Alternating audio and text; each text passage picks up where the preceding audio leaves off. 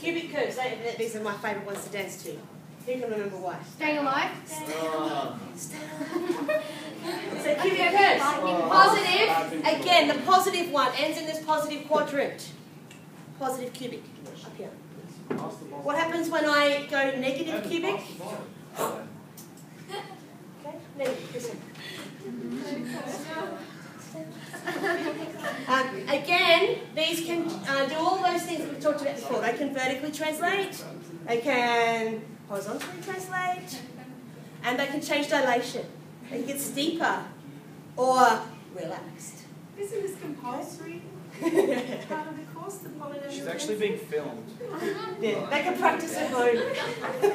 So that's cubics. It's the same thing as all the others, except we've got a general shape. You think cubic, think staying alive. Positive? No. Positive. Negative.